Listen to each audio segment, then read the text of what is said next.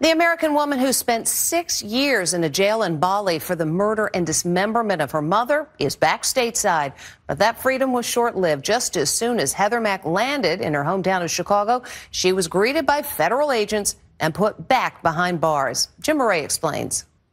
Just hours after this video was taken, heiress Heather Mack was arrested when she landed at O'Hare Airport in Chicago today. The charge, conspiracy to commit murder in a foreign country. Her arrest followed Heather's deportation from Bali, where she was released for good behavior after serving 7 years as an accessory to murder and stuffing her mom's body into a suitcase during their vacation on the island paradise. As seen in this DailyMail.com video, Heather was accompanied by her 6-year-old daughter Stella, who was born behind bars. The international journey started in Bali, then Jakarta, Seoul, South Korea, to her final destination, Chicago, where Heather grew up.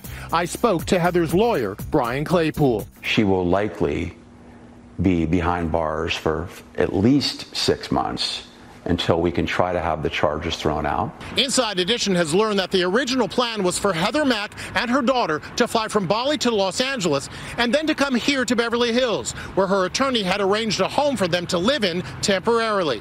But her lawyer says U.S. law enforcement authorities had other ideas.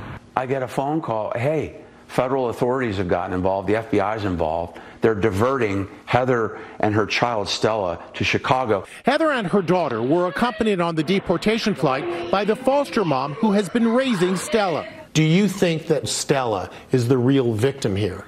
It is heartbreaking. Kia Walker is the mother of Heather Mack's boyfriend, Tommy Schaefer, who's serving 18 years for the slaying in Bali. I want custody of my granddaughter. Stella has family here. She has me.